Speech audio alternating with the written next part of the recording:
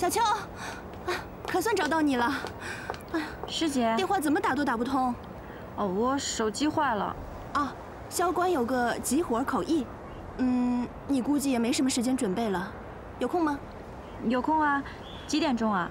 他说如果找到你的话，让你3点钟在图书馆门口等他。哦，时间差不多了，我还得准备准备。他有说要去哪吗？是一家画廊的开业典礼。那你对绘画、艺术之类的词熟不熟啊？米开朗基罗我都不知道该怎么说哎。别露怯，为了把你推出去，我可是夸下海口了。我说你舅舅是著名的画家，从小就是在艺术的熏陶下长大的，对于中西画派都了如指掌，如数家珍。吹牛不上税啊！手机能不能借我用一下？好，给，谢谢啊。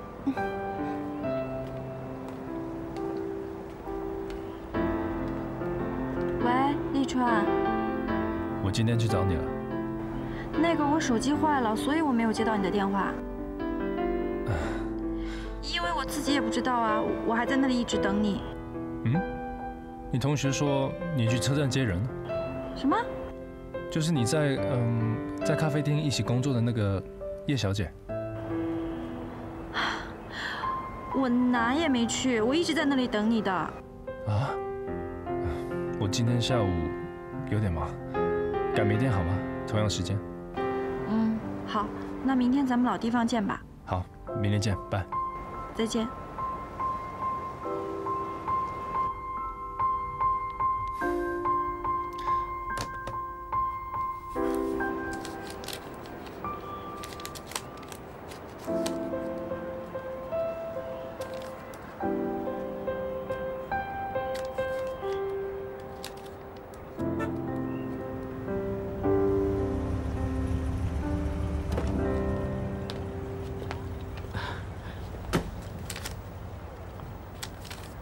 哎，等很久了。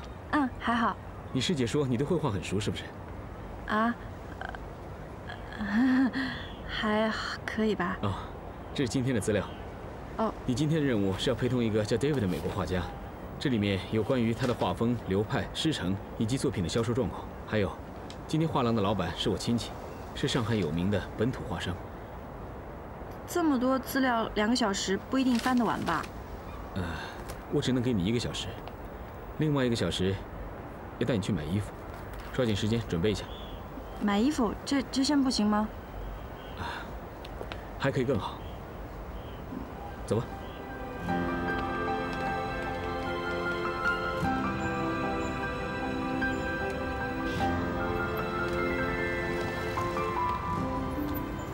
哎，同学，请问一下，你们认识谢小秋吗？谢小秋啊？哎，对。您找小秋啊？啊。您是？啊，我是他父亲，从云南来的。啊，那个小秋不在，他好像没回来呢。上哪儿了？什么时候回来？我不知道。哦，好啊，谢谢啊，谢谢。再见。走。再见。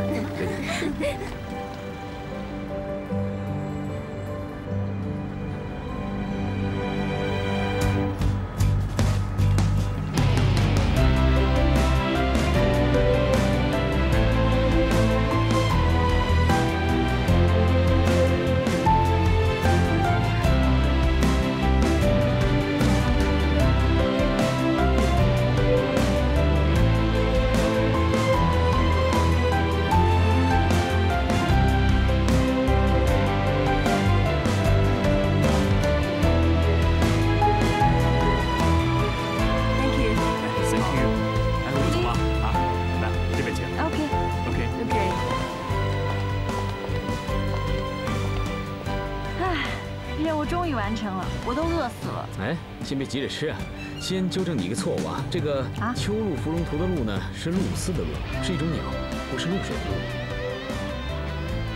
那鹭鸟的鹭应该怎么说啊 ？egret，E-G-R-E-T。谢谢师哥指点。哎，好了，吃点东西吧，来。要吃点什么？我帮你拿个盘子。哪个？这个吧。这个好，我来帮你拿。谢谢。你要吃什么？我就不吃了。现在这个价格啊，好吧，已经涨了5倍了。Sorry, I'm late. Hello. 好，来请。既然迟到了，就得罚杯酒啊！哎，恒谢，王先生不能喝酒，不要为难他了。立川啊，这是我表弟萧关，他是九通翻译社的社长。萧关，他是 GMF 的王总，王立川。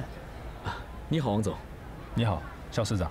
我们九通跟贵公司的翻译部一直都有良好的业务往来，我跟令兄季川先生也见过，我们喝过一次酒，我还特意让他叫你过来。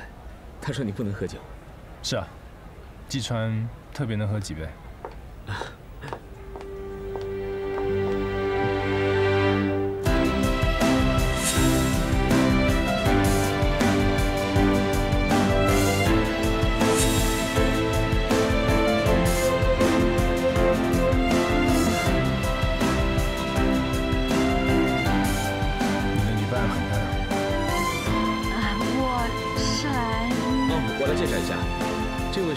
谢小秋小姐，她舅舅是云南省的杰出画家，平时专攻写意山水，其泼墨风格直逼当年的张大千。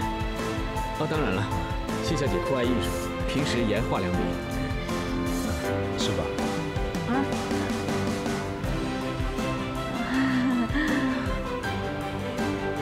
谢小姐，这位是王立川先生，是 GMF 上海分公司的 CEO， 著名的建筑师。是去年建筑师奖的获得者，这画廊啊也是他的杰作啊。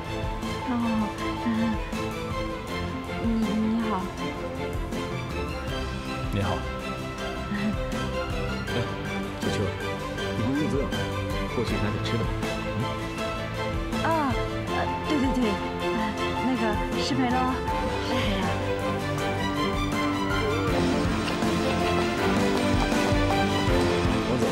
很高兴认识你，对这里的设计我真的很喜欢，欢迎你来。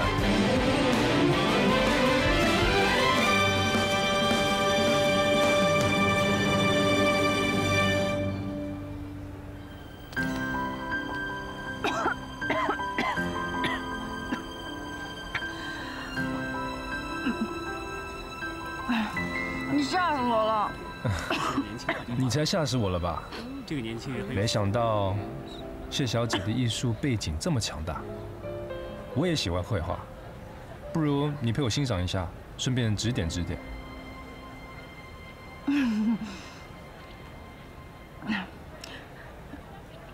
其实我也不太懂绘画了。不过你这个设计的画廊，我倒是很喜欢这种风格的。当然我的观点也很业余了。我被恭维了。那王建筑师，我想请问一下，你的这种设计属于什么风格啊？自然风格，尽可能希望超越时代的局限。那是不是就像庄子那样？庄子是我最喜欢的哲学家，在大学的时候我都选他的课程。哦，这个年轻人很有想法。有件事情我还是要跟你坦白一下。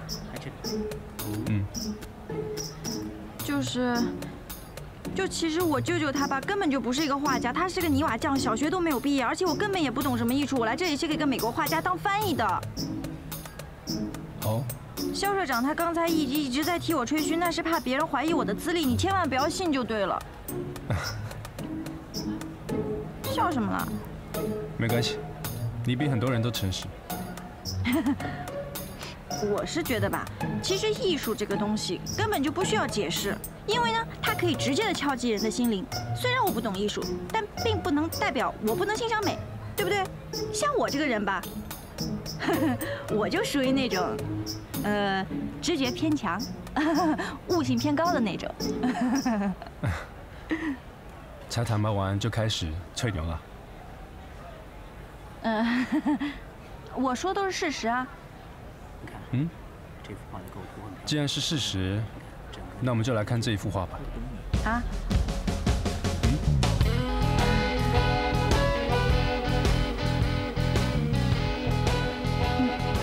画得很好啊，非常不错。那可以解释吗？是啊。老实说，比人心智愚钝，我也看不懂。但是既然你有这么高的直觉，这么强大的悟性，那你来说说，这幅画你对它的高见是什么？高见啊。这幅画究竟想表达什么？我只知道它是后现代的。啊，后现代。对啊，你看，就像他画了一个人的脸，对不对？人的脸，人的脸又代表什么了？人的脸是公开的，每个人都能看见。那么这张脸呢？这张脸又和人的身体重合，身体又代表什么？身体是隐藏的，有欲望的，不可见的。那么这张和身体重合了的脸，说明欲望由隐藏变成了公开。OK， 他若是再问我就要露馅不成，得反击。那这个上面有这么多的文字，文字又说明什么？代表什么呢？王立川同学，你说说。语言。哎呀，终于把这个人引到我的学科范围里来了。对了，语言、声音、文本，非正式传播。所以，后现代的欲望要通过文本来获得满足，而不是感官。比如短信、博客、电子邮件，这些承载了他们手机啊、电脑的，已经成为我们身体上一个不可或缺的器官。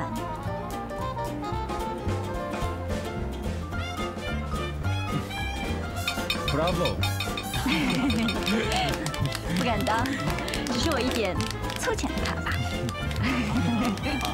这是我今天听到的对这幅画最大胆、最新鲜的解释。常言道，千金易得，知己难求啊。可惜的是，季川先生不在场。要是他在的话，听到谢小姐这番精彩的解释，一定会觉得很有意思。我也特地的转告他了。你哥哥也是画家？我们全家都很喜欢绘画，这幅画也是我哥设计的。你看，我想听听你的高见。立川，小秋，你怎么样？他没事吧？怎么了，小秋？小秋，